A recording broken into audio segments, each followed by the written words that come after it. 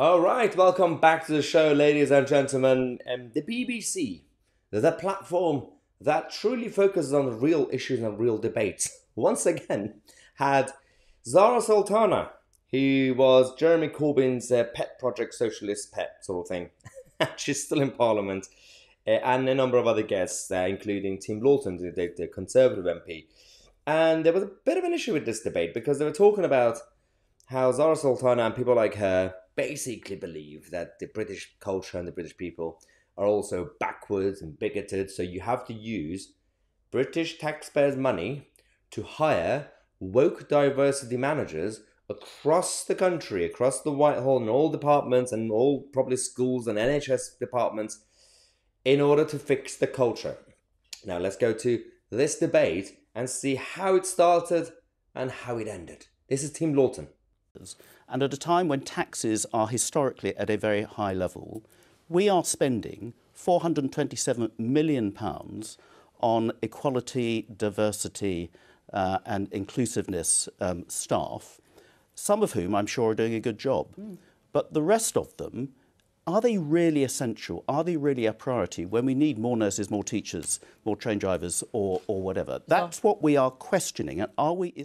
I mean, Tim Lawton, even for me, is still too soft. He still says he's still a centrist. Like, oh, well, I'm sure some of them do a good job. No, they don't. It's a pointless role. Why do we have to use taxpayers' money on these weird jobs? Zara Sultana responded to Tim Lawton using this narrative. It just looks like classic Tory divide and conquer. Let's not deal with the fact that racism and discrimination do exist in the public sector as well as the rest of society. And especially with the recent report from the London Fire Brigade, Charing Cross Met Police investigation where there are serious issues, we see the Conservatives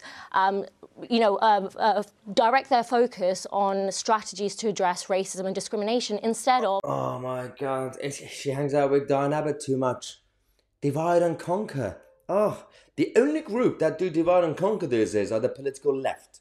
This is exactly why you're creating these roles, to divide and conquer, to pretend, to paint an image of a country that has been so progressive and tolerant in a true definition of the word, progressive and tolerant, not in a left-wing way. In terms of evolutionary, we modernize and the country is getting better until you guys keep bringing in your own weird issues and creating problems out of nothing. Of course, there are case-by-case individual problems everywhere in the world. Everywhere. Do you think Qatar is a tolerant country? Do you think China is a tolerant country? Do you think even Egypt and all the other places that you guys go on holiday and enjoy with your Jeremy Corbyns and all the others, having your vegan food everywhere? They're not. There are problems everywhere. But then this was the end of the debate. So we're spending this money on questionable priorities, and it's not even producing the goods. Of course, we need to drive stop it altogether. No, I've not said that. You haven't listened, because what I said is there are good uses of this money. We absolutely need to make sure we are driving out racism and inequalities, absolutely. Spending this amount of money on this amount of people across so many public services and it's not producing the results is not the best use of taxpayers' money, and I want that money to spend on nurses. Right. What's the point? There's absolutely no point. Because I remember when I was younger, growing up here in South East London, on a council estate in South East London, even back then, things were just relatively fine. Nobody cared about people's skin colour.